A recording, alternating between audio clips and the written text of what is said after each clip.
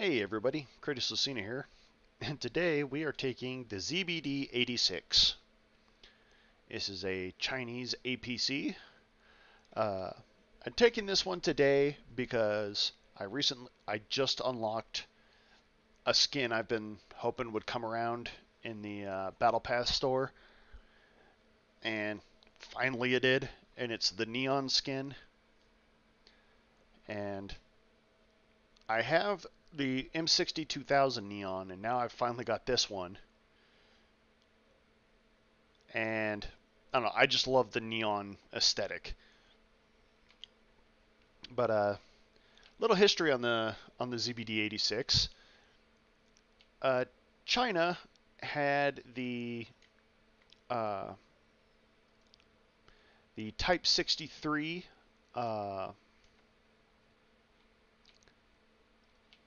Ouch! Stop shooting at me, punk! Ow! Stop it! All right. They had the Type 63 APC, and they realized after Vietnam that they were wildly outclassed. And the proliferation of the BMP-1 from Russia, they wanted to use it. And so, you know, China pulls the old strategically transfer equipment to alternate locations, and they acquire one. From where, it's unclear. But they get their hands on one. Oh my, oh my, ooh. Okay, so they get their hands on one. Oh, come on, let me get over there. Ow.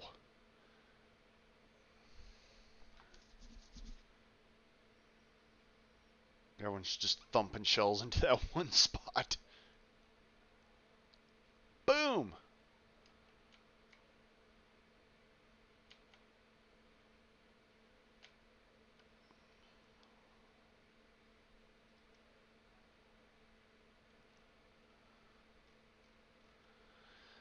So, okay, yeah. So, China, does the whole you can copy my homework but make it look different thing. But their difference is literally that missile launcher. That's it. It's their Red Arrow missile launcher, which even that is a copy of the Malyuka missile system.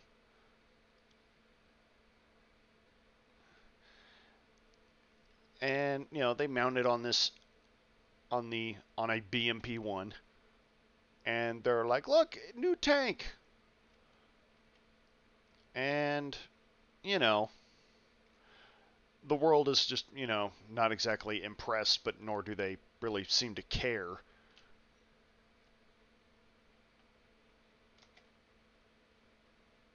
And they build thousands of these things.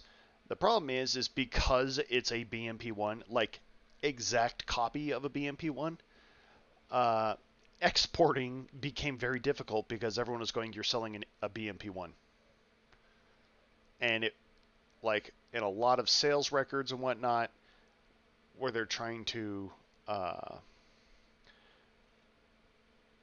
like, it's a pain to try to confirm whether or not it's actually that particular vehicle, whether it's the ZBD or the BMP-1. And this causes a lot of problems because the BMP is not great, and it was outclassed almost the moment it was built.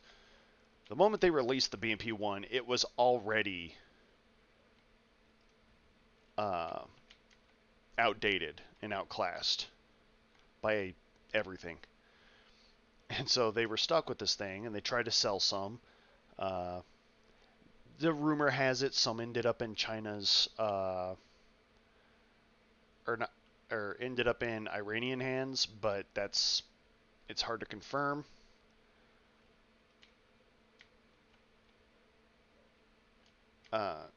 Records aren't entirely clear nor are they cohesive, and China's not exactly, forthcoming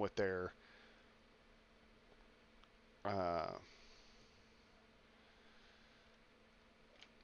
with their, sales reports on, tank exports.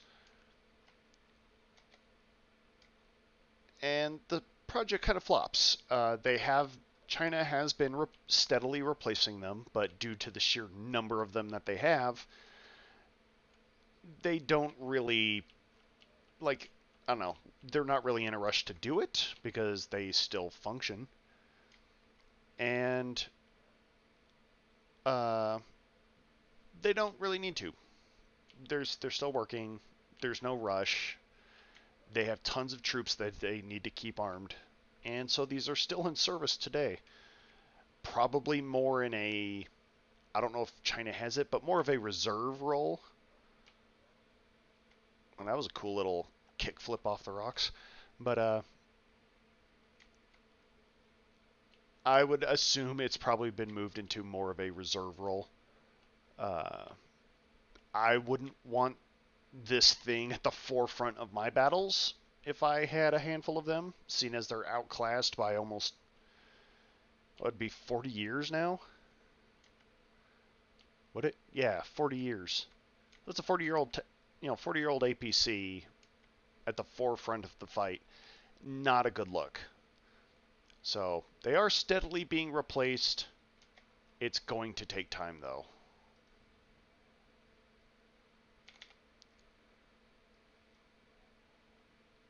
Oh, that's such a slow missile. Boy, even the reload on it is slow.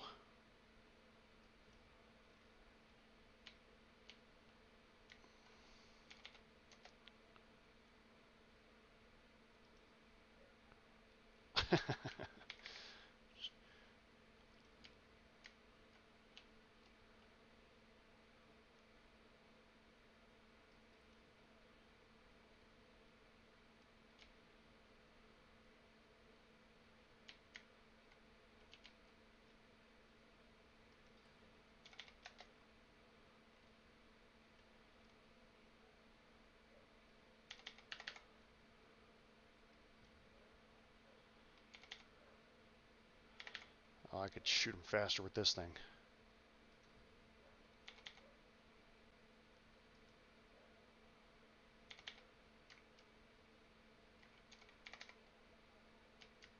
Ow! Alright, into view. That stupid combat pickle's still alive. How did it get all the way over here, though?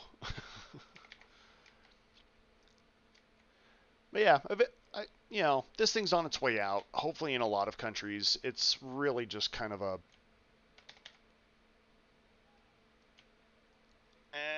No! Stop it!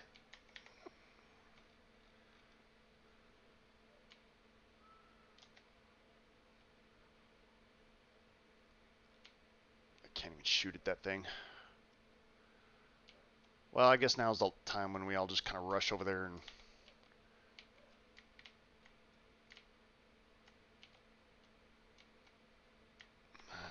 Yeah, I bet you the last lieutenant's on that rock behind that... Or, behind that rock over there.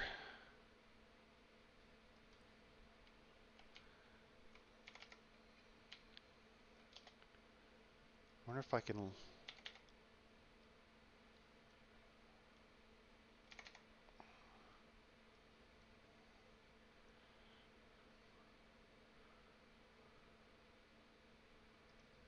There we go, got him.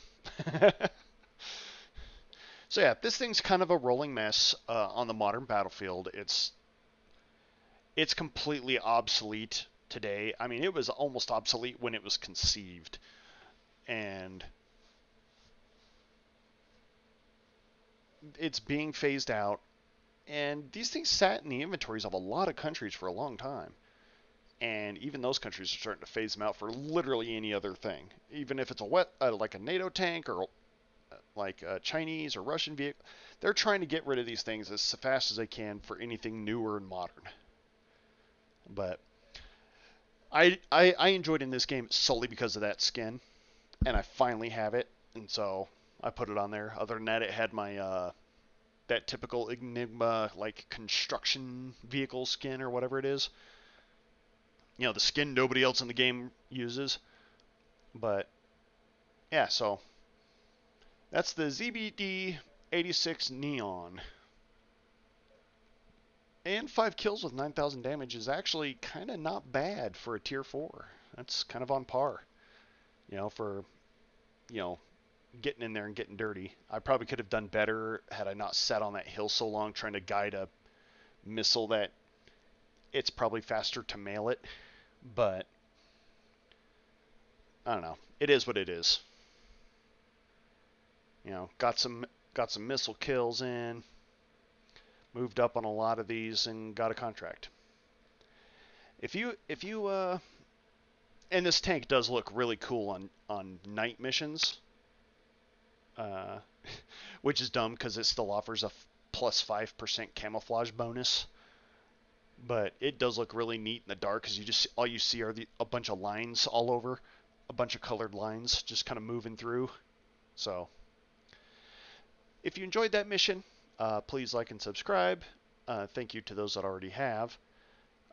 Comment down below if you'd like to see a vehicle on the field of battle, even if it's one I've already driven. And I will see you guys in the next mission. Until then, have fun.